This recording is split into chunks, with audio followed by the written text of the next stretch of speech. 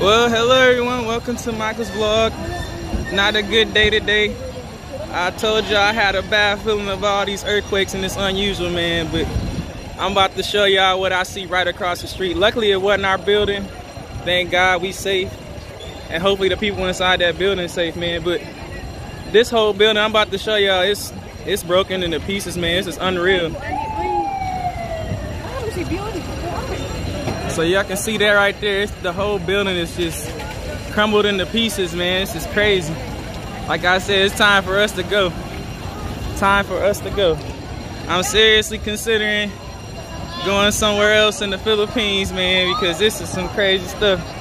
Thank God our building was strong, and we was actually considering staying in there. It's a guy in the building right now. He need to get out.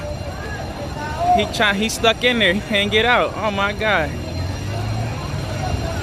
I don't know if he can get out. Yeah, that's kind of crazy, man. Hopefully it won't be no aftershocks anytime soon. But yeah, man, this is real. It ain't no joke. Y'all better not come to the Philippines right now, because if you plan to visit here, this would not be a good time to make a visit here. We've been having earthquakes every day, you know, and they building, you know, as you can see. I'll show you it again.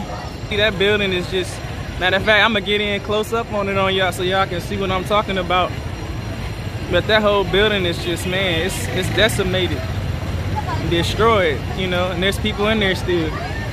So for me, man, this is like the end. This is time. This is my sign to go. That's all I needed to see. That it's time to go somewhere. I don't know where we going, but we need to do something. But as you can see, this building is really torn up, man. Now imagine if that was our building. We lucky. Our building is still intact, but shoot, we keep getting these earthquakes. The same thing can happen to ours. You know, it's kind of crazy. Really crazy. You can see the water leaking out the building there. And I just had warned y'all not to come here, you know, to the Philippines for a little bit, because these earthquakes getting out of hand. But yeah, when you got a kid, imagine trying to get out of that. Not gonna be easy. Always have a game plan if there's an earthquake. Matter of fact, I got a new idea I'm gonna put in place for security. So that way if we get in a situation we can't get out, we always got a plan. Because after seeing this, I'm gonna learn from it. This is just absolute crazy, man. Yeah, that building is done. I'm glad it wasn't